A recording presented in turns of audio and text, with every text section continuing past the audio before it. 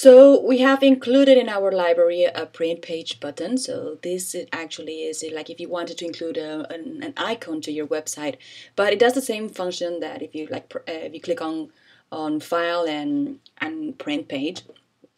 So I'm going to open the widget options so I can show you. You can change the icon color, the icon hover color, and the size. This is a free widget, by the way.